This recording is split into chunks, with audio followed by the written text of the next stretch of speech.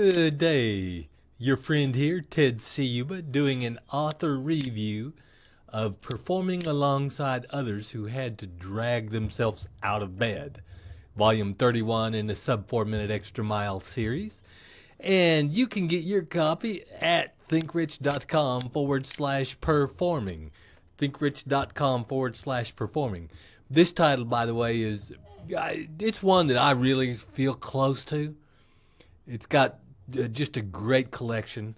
And of course, everything we do in the sub 4 minute mile is kind of capsulizes, it takes the training process, the motivation process, the goal setting process that Roger Bannister so well illustrates and he used so successfully to run the sub 4 minute mile.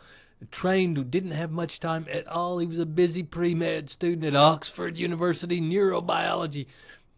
30 minutes a day, defied any conventional standard of training, not to mention going for that goal was not, quote unquote, encouraged. He did it in short, regular, focused, intense, intended training sessions. You're going to get an example today. That's what we do in every single session. Every single volume has 19 training sessions in it to help you redefine personal possibility. And here we are. We always take a look when I'm doing a review at several different titles, at least the titles on the table of contents here. And of course, I'm going to read, and we're going to read the title piece here, Performing Alongside Others Who Had to Drag Themselves Out of Bed. This one has so many good ones. What is a programming statement? What is today a programming statement? Very powerful. This one, look, it didn't even get noted, but The Hard Job of Rebuilding Miseducation, profile on Malcolm X. You need that insight for your success. You shall recognize me. The enduring emotional attachment that comes from fixing with an oath to your definite chief aims. This is the same kind of thing. I will love one woman only. This volume is just so super. Go pick your volume up right now. Napoleon Hill, this is one you got to have if you're in business on the best profession for big success. Gee whizzies. A connect the dots story with you as lead character.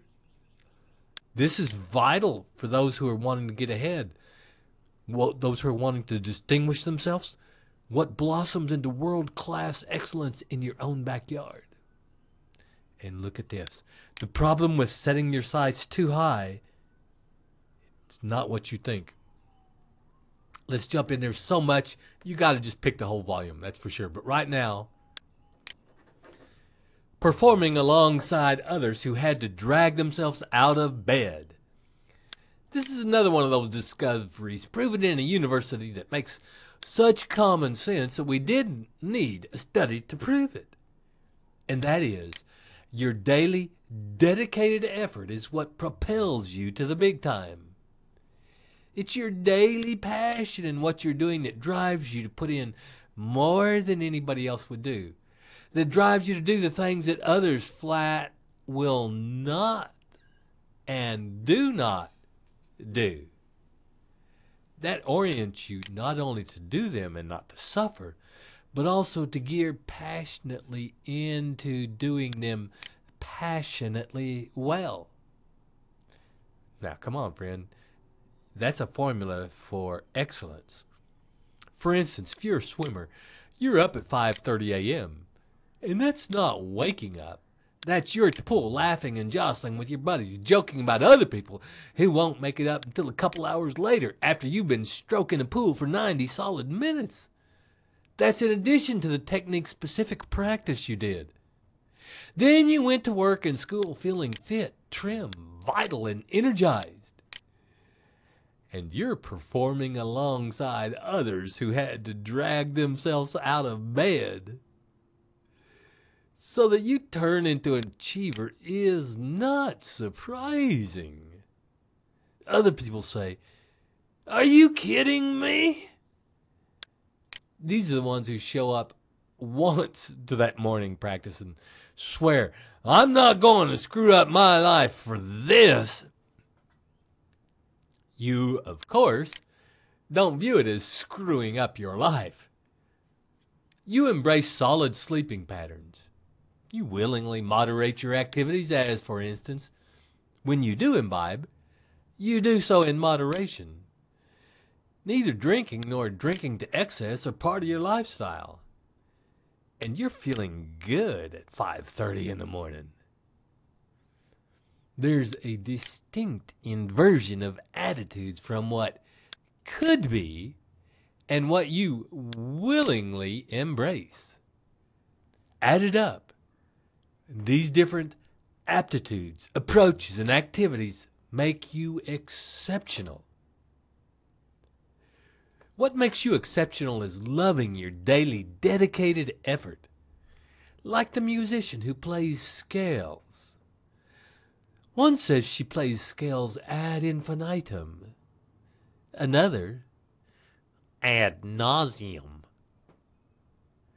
Is it surprising that the one who views it ad nauseum never develops to concert pitch?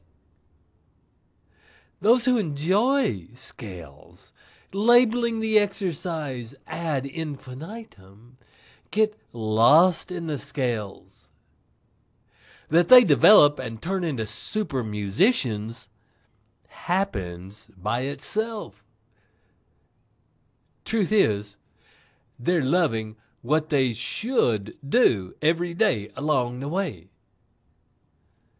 The study affirms that kind of effort makes you exceptional. All right, folks, how does this apply to me? I think you know. I think you can figure out multiple ways. I think you can make your life, create your life, put a little passion on the things that you know that you should be doing every single day. And if you don't have the right attitude, screw it on. Get connected. Ted Ciuba winding up the author review of Performing Alongside Others Who Had to Drag Themselves Out of Bed. Thanks for being with us as we review Volume 31 in the Sub 4 Minute Extra Mile series. Quick, go get your copy now at thinkrich.com/performing. Hurry up, they might sell out. thinkrich.com/performing.